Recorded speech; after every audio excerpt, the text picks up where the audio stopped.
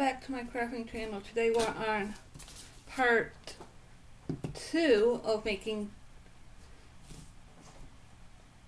chocolate A3. You will need your chocolate A3, tweezers, white glue, toothpick, and your directions, which I'm just going to use for directions also still, and for scrap paper.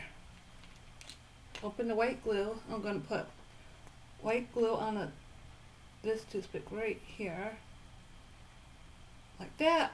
And I'm going to glue this other small corner flap right here to this one, long one. So I'm going to put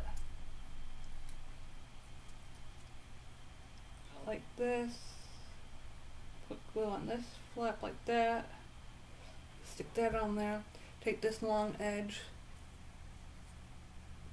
I'm going to take the long edge and that corner and hold it down like this,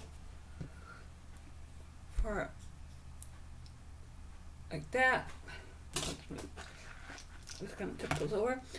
Your chocolate A3 should look like this now, and that was part 2 of chocolate A3.